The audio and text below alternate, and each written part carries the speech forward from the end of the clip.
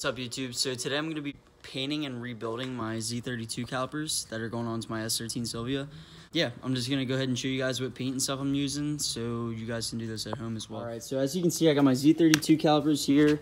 Rebuild kit, including all new seals. We got some brake clean to clean up the brakes there, hence the word brake clean. Caliper paint, I'm using yellow. You can use whatever you want. High temp primer, and then some VHT high temp clear coat. So without further ado, let's get into this. The first thing you want to do is go ahead and pop these pins out. Pretty simple, just get a flathead. You might not even need a flathead. I'm trying to do this with one hand here, excuse me. All right, pop that bad Larry out, maybe. Sweet. Once you get that clip out, you just want to go ahead and slide these two pins out on either end of the pads here. If you want, you can use a screwdriver and a hammer to pop them out if they're giving you trouble. You got those out, this will pop out, and then you have your pads. What I'm gonna do is I'm actually gonna use these to pop these pistons out inside the brake.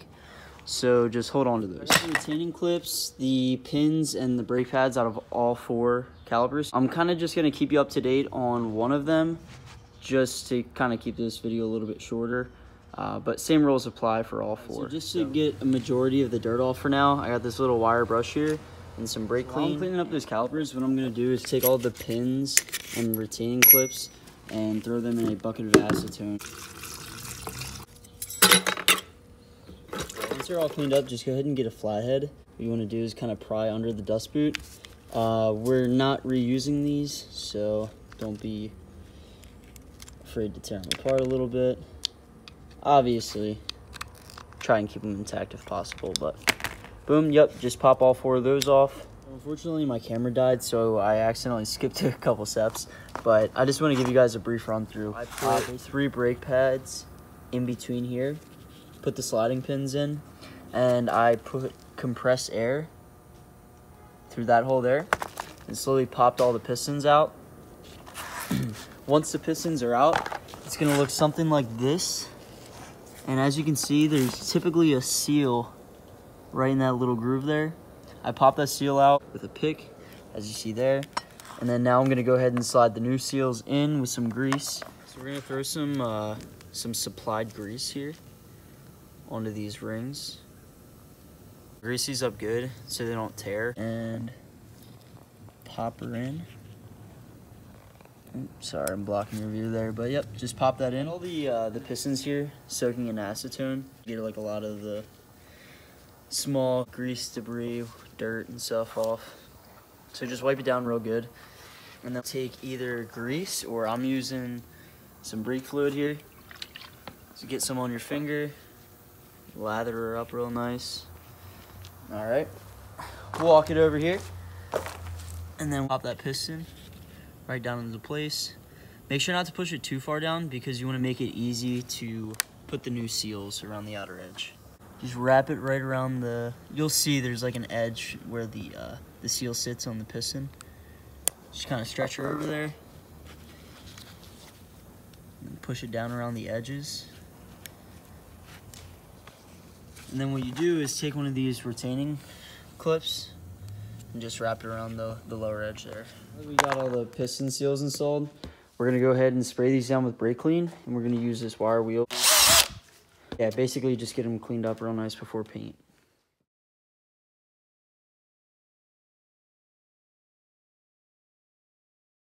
When you're done with the wire wheel, it should look something like this, pretty clean.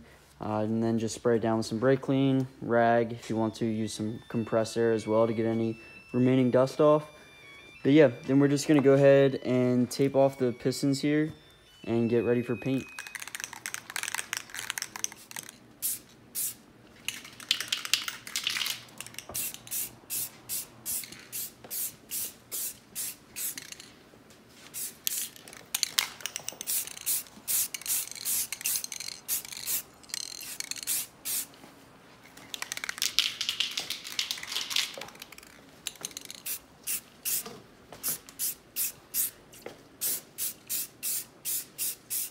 Done spraying the primer, it should look something like this. One thing I forgot to mention, make sure you tape off the bleeder nozzles just so you don't get those like clogged or anything. But yeah, primer's all good. Make sure to do plenty of coats, because that's what the paint's gonna stick to.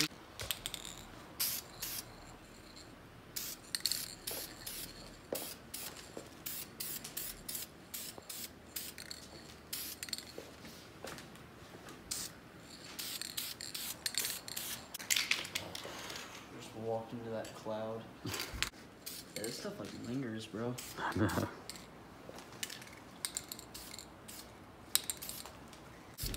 That shit's neon. It is. It's gonna look good though. I'm going blind.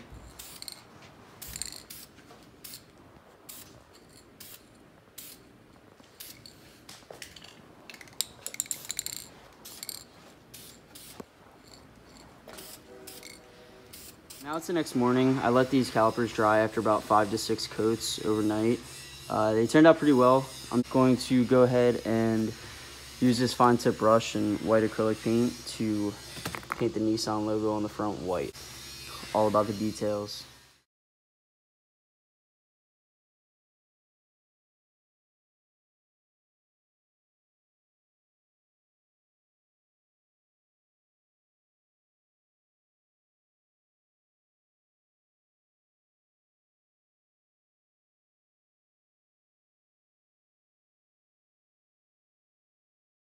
I finished the front two there. Definitely time consuming, but not too difficult. It's raised up a good bit, so as long as you take your time, you should be all right. Now it's time for the back. That wraps up the rears as well. It was definitely more tedious just being the smaller font, but they look good. Pretty happy with them. I'm gonna go ahead and spray them down with some high temp clear coat to help protect it and give it that finished look.